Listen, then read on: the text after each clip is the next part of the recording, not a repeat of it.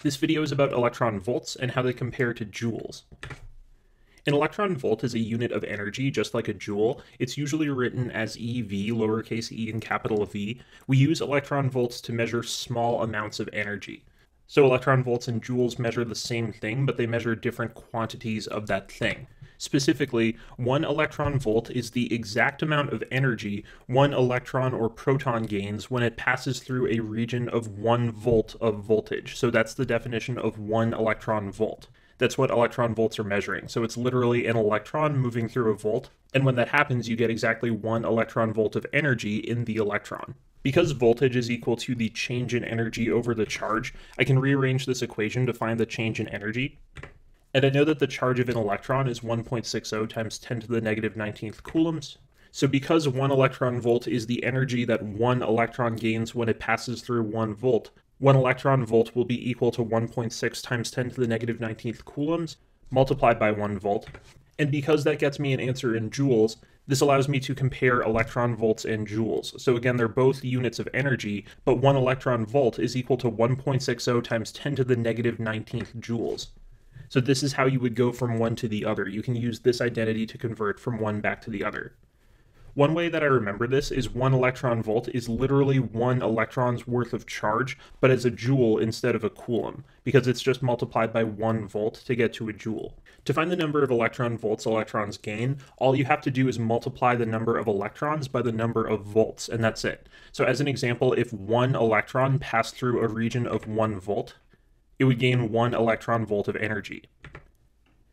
If an electron passed through a region of 2 volts, again, you just multiply the number of electrons by the number of volts. So here that's 1 electron times 2 volts. So that's going to result in 2 electron volts of energy being gained by the electron.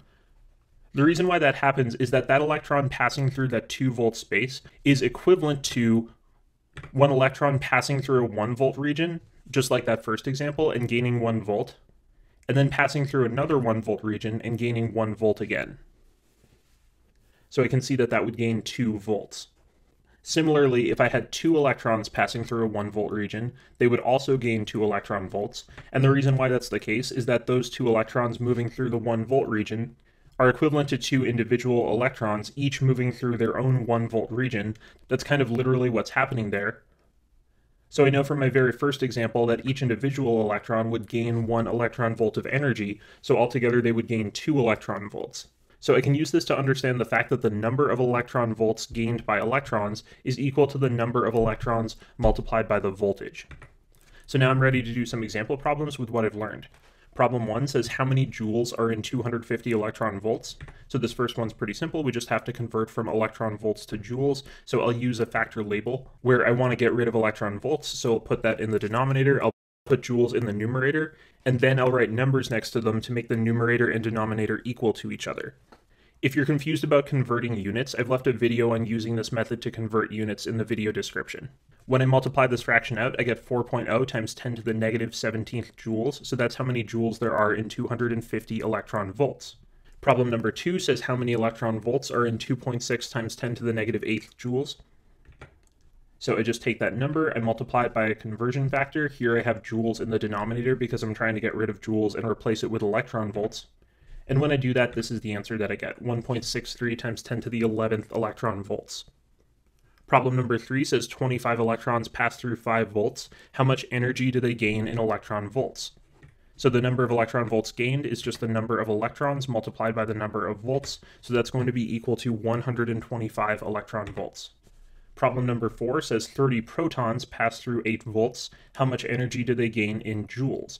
Now, I know that protons have the same magnitude of charge as electrons, so they're also going to gain that same amount of energy. It's just 30 protons, the number of protons times the number of volts.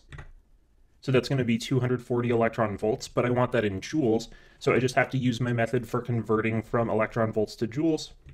And when I do that, I find 3.84 times 10 to the negative 17th joules is how much energy those protons gained. Problem number 5 says electrons gain 40 electron volts. After passing through 8 volts, how many electrons are there?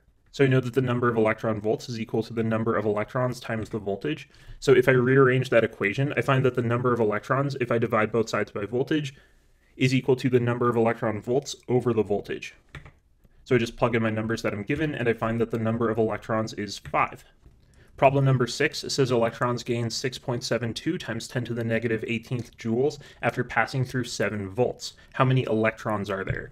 So here I'm going to use the same equation as problem number 5 because I'm trying to find the number of electrons, but I don't have the number of electron volts. I have joules instead, so I'm going to have to convert joules to electron volts. So I'll multiply that by 1 electron volt over 1.6 times 10 to the negative 19th joules.